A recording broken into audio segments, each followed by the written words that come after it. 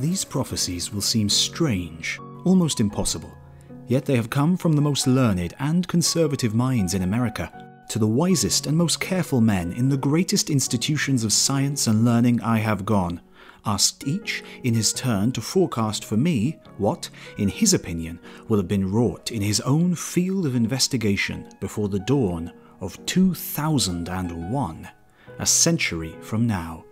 These opinions I have carefully transcribed.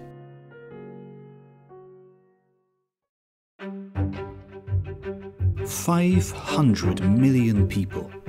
There will probably be from 350 million to 500 million people in America and its possessions by the lapse of another century. Nicaragua will ask for admission to the Union after the completion of the Great Canal. Mexico will be next. Europe, seeking more territory to the south, will cause many of the South and Central American republics to be voted into the Union by their own people. The American will be taller by from 1 to 2 inches. His increase of stature will result from better health due to vast reforms in medicine, sanitation, food and athletics. He will live 50 years instead of 35 as at present, for he will reside in the suburbs. The city house will practically be no more. Building in blocks will be illegal. The trip from suburban home to office will require a few minutes only. A penny will pay the fare.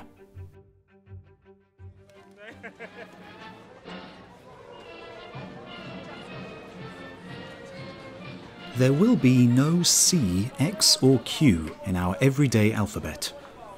They will have been abandoned because they are unnecessary. Spelling by sound will have been adopted, first by the newspapers. English will be a language of condensed words, expressing condensed ideas, and will be more extensively spoken than any other. Russian will rank second.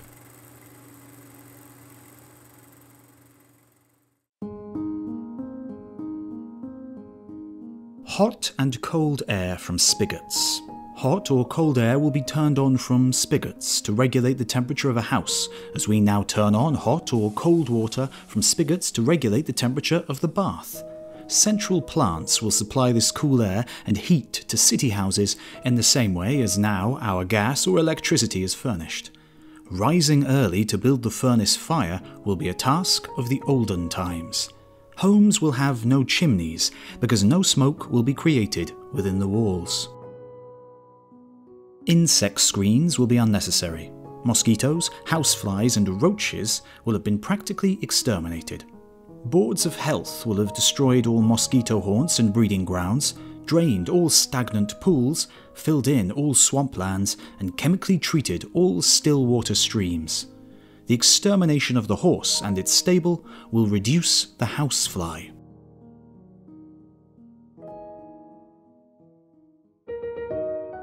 Ready-cooked meals will be bought from establishments similar to our bakeries of today. They will purchase materials in tremendous wholesale quantities and sell the cooked food at a price much lower than the cost of individual cooking. Food will be served hot or cold to private houses in pneumatic tubes or automobile wagons. The meal being over, the dishes used will be packed and returned to the cooking establishment where they will be washed. Such wholesale cookery will be done in electric laboratories rather than in kitchens. These laboratories will be equipped with electrical stoves and all sorts of electric devices, such as coffee grinders, egg beaters, stirrers, shakers, pairers, meat choppers, meat saws, potato mashers, lemon squeezers, dishwashers, dish dryers, and the like. Having one's own cook and purchasing one's own food will be an extravagance.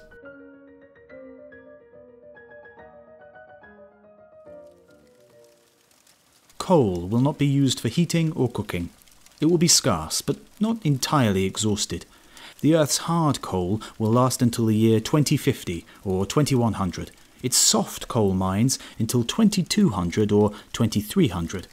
Meanwhile, both kinds of coal will have become more and more expensive. Man will have found electricity manufactured by water power to be much cheaper.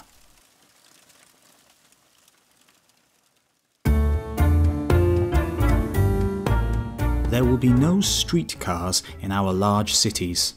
All hurry traffic will be below or high above ground when brought within city limits.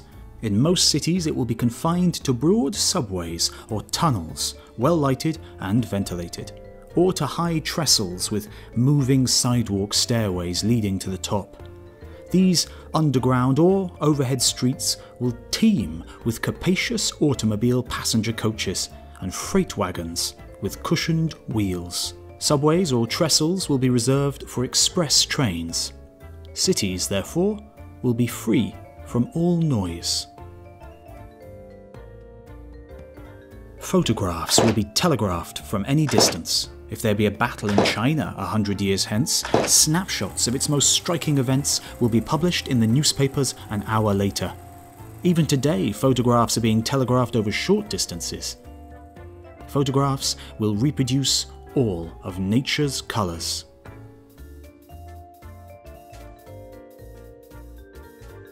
Trains 150 miles an hour. Trains will run 2 miles a minute normally. Express trains 150 miles an hour. To go from New York to San Francisco will take a day and a night by fast express. There will be cigar-shaped electric locomotives hauling long trains of cars. Cars will, like houses, be artificially cooled. Along the railroads there will be no smoke, no cinders, because coal will neither be carried nor burned. There will be no stops for water. Passengers will travel through hot or dusty country regions with windows down.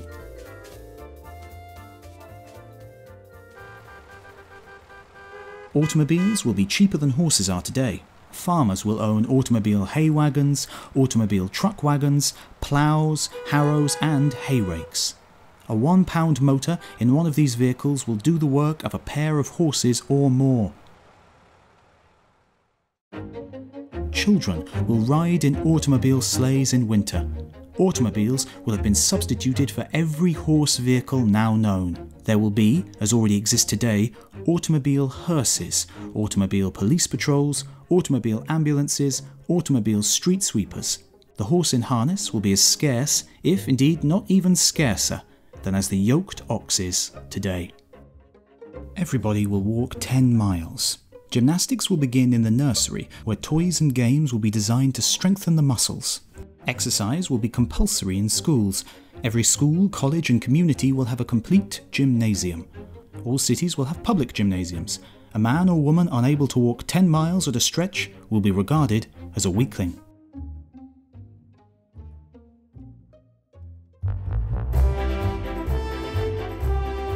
To England in 2 days. Fast electric ships crossing the ocean at more than a mile a minute will go from New York to Liverpool in 2 days. The bodies of these ships will be built above the waves.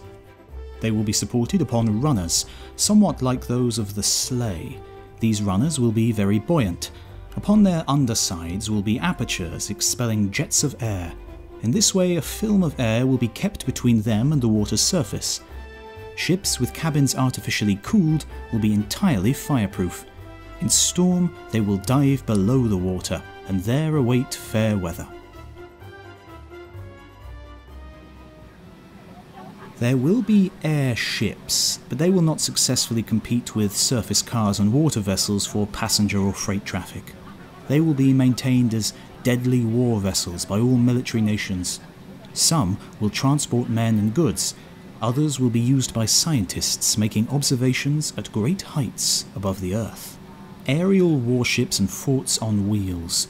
Giant guns will shoot 25 miles or more and will hurl anywhere within such a radius shells exploding and destroying whole cities.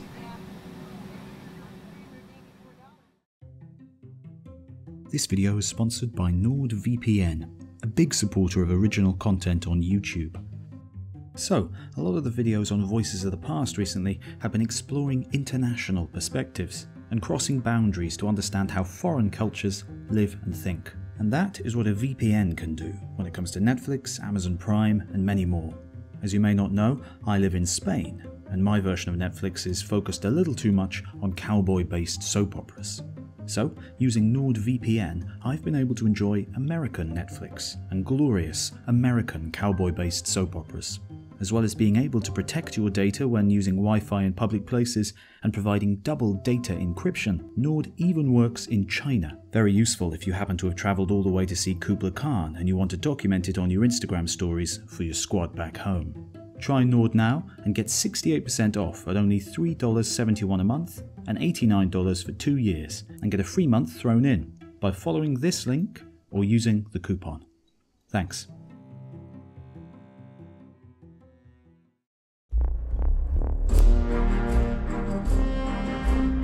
Such guns will be aimed by aid of compasses when used on land or sea, and telescopes when directed from great heights. Fleets of airships hiding themselves with dense smoky mists, thrown off by themselves as they move, will float over cities, fortifications, camps or fleets. They will surprise foes below by hurling upon them deadly thunderbolts. These aerial warships will necessitate bomb-proof forts, protected by great steel plates over their tops as well as at their sides. Huge forts on wheels will dash across open spaces at the speed of express trains of today. They will make what are now known as cavalry charges. Rifles will use silent cartridges.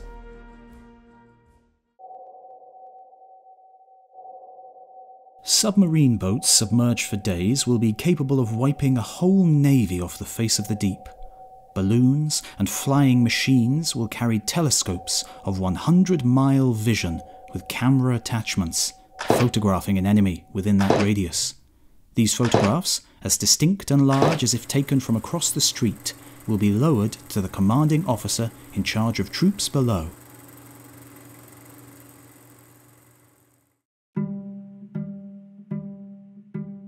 There will be no wild animals, except in menageries. Rats and mice will have been exterminated, the horse will have become practically extinct, a few of high breed will be kept by the rich for racing, hunting and exercise. The automobile will have driven out the horse.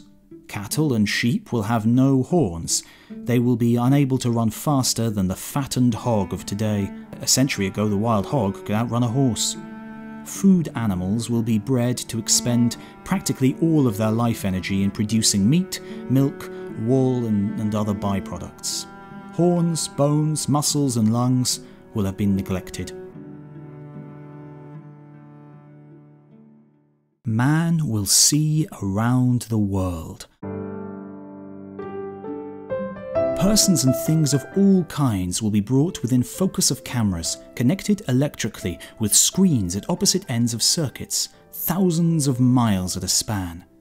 American audiences in their theatres will view upon huge curtains before them the coronations of kings in Europe or the progress of battles in the Orient. The instrument bringing these distant scenes to the very doors of people will be connected with a giant telephone apparatus transmitting each incidental sound in its appropriate place. Thus, the guns of a distant battle will be heard to boom when seen to blaze, and thus the lips of a remote actor or singer will be heard to utter words or music when seen to move. Wireless telephone and telegraph circuits will span the world. A husband in the middle of the Atlantic will be able to converse with his wife sitting in her boudoir in Chicago. We will be able to telephone to China quite as readily as we now talk from New York to Brooklyn. By an automatic signal, they will connect with any circuit in their locality without the intervention of a hello girl.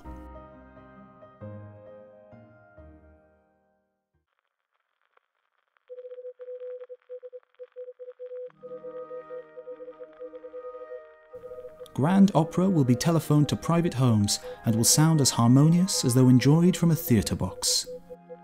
Automatic instruments reproducing original airs exactly will bring the best music to the families of the untalented. Great musicians gathered in one enclosure in New York will, by manipulating electric keys, produce at the same time music from instruments arranged in theatres or halls in San Francisco or New Orleans. The piano will be capable of changing its tone from cheerful to sad. Many devices will add to the emotional effect of music.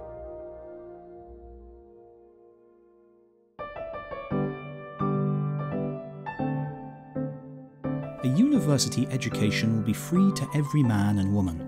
Several great national universities will have been established. Children will study a simple English grammar adapted to simplified English and not copied after the Latin. Time will be saved by grouping like studies. Poor students will be given free board, free clothing and free books if ambitious and actually unable to meet their school and college expenses. Medical inspectors, regularly visiting the public schools, will furnish poor children with free eyeglasses, free dentistry, and free medical attention of every kind.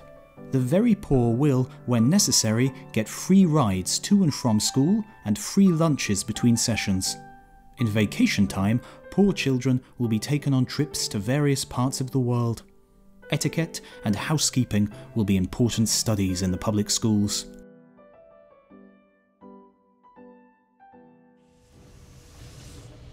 Store purchases by tube. Pneumatic tubes instead of store wagons will deliver packages and bundles. These tubes will collect, deliver and transport mail over certain distances, perhaps for hundreds of miles. They will at first connect with the private houses of the wealthy, then with all homes. Great business establishments will extend them to stations, similar to our branch post offices of today.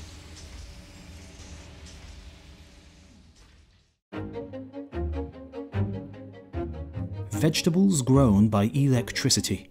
Winter will be turned into summer and night into day by the farmer. In cold weather, he will place heat-conducting electric wires under the soil of his garden and thus warm his growing plants. He will also grow large gardens under glass. Oranges will grow in Philadelphia. Fast-flying refrigerators on land and sea will bring delicious fruits from the tropics and southern temperate zones within a few days. The farmers of South America, South Africa, Australia and the South Sea Islands, whose seasons are directly opposite to ours, will thus supply us in winter with fresh summer foods which cannot be grown here. Strawberries as large as apples will be eaten by our great-great-grandchildren for their Christmas dinners 100 years hence. Raspberries and blackberries will be as large. One will suffice for the fruit course of each person. Plants will be made proof against disease microbes just as readily as man is today against smallpox.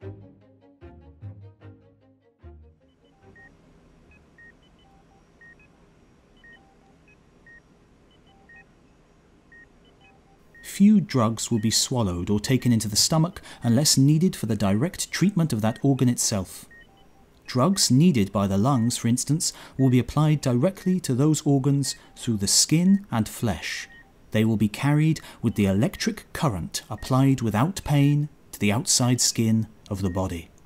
Microscopes will lay bare the vital organs through the living flesh of men and animals. The living body will, to medical purposes, be transparent. Not only will it be possible for a physician to actually see a living, throbbing heart inside the chest, but he will be able to magnify and photograph any part of it. This will be done with rays of invisible light.